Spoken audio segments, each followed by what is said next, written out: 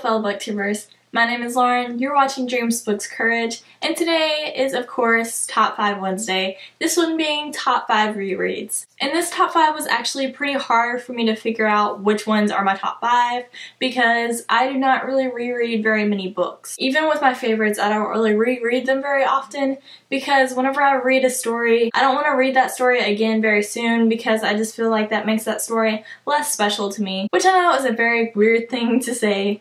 But I honestly feel like that, and that's why I don't really reread my books very often. But I did end up finding 5 books that I have reread, so let's go ahead and get into those books. So in my 5th place spot is a book that I haven't read in a very, very long time, and it is A Dog Called Kitty by Bill Wallace. I think I've read this book 3 times, which is pretty easy because it is quite a short novel. But I really enjoyed reading it, and I don't know why because I know this book is so sad, and I've cried every single time I've read it. And although I do not remember very much of what I read, I just remember the feelings that I had after I ended this book. I definitely read this book 3 times within elementary school, and the reason why I probably read it so many times was just because I loved animals so much, not like I don't now, but I just loved them so much whenever I was really little, and I even wanted to be a vet when I was little, so it definitely makes sense as to why I would read this book. In my 4th place spot is a book that was definitely one of my junior high favorites, and that is The Clique by Lacey Harrison. This series features something like 19 books in the series, which is completely crazy to me, but I read every single one of them,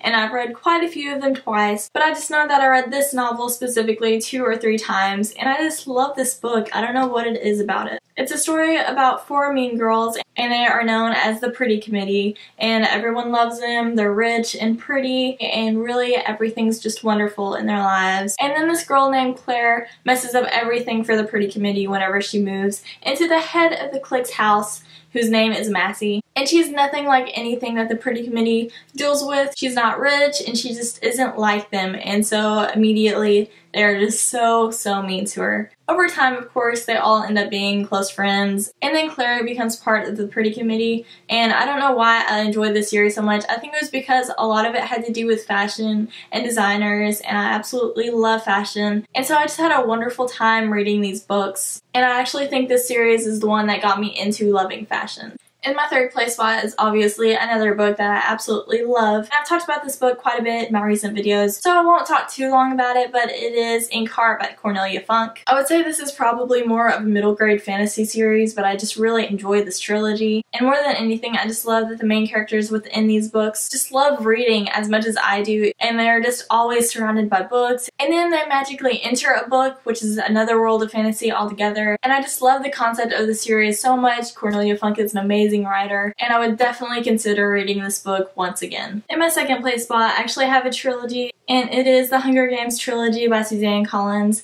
I just love these books, and I plan on rereading them once again right before Mockingjay Part 2 comes out. These books are just such a wonderful dystopian series. They're really what got me into reading dystopians, and they just changed the way I look at the government and society and just so many things. These books are just such a powerful story, and they just have so much symbolism, and it is just such an amazing series. I would definitely recommend all of you go out and read the series. I'll leave a link to my Mockingjay movie discussion down below, but these books are just so good. I can't even tell you how good. They're just amazing, and I can't wait until I read this series once again. The book in the 1st place spot should come as no surprise. It is The Fault in Our Stars by John Green. And I read this book almost exactly a year before the movie came out. I didn't even know the movie was in the works at that point in time. I just love watching John and Hank Green's YouTube channel, which is Vlogbrothers. And then I found out that John Green actually writes books, and this book is probably his most well-known at this point in time. So I read it in June of 2013, and then June of this year I read it once again, right before I saw the movie. And of course, I love this book just as much the second time around. This is my favorite book of all time, and John Green is also my favorite author. And so it just makes sense that this book is actually in my 1st place. And I think I'm going to probably be reading this book every June of the upcoming years just because it feels like it's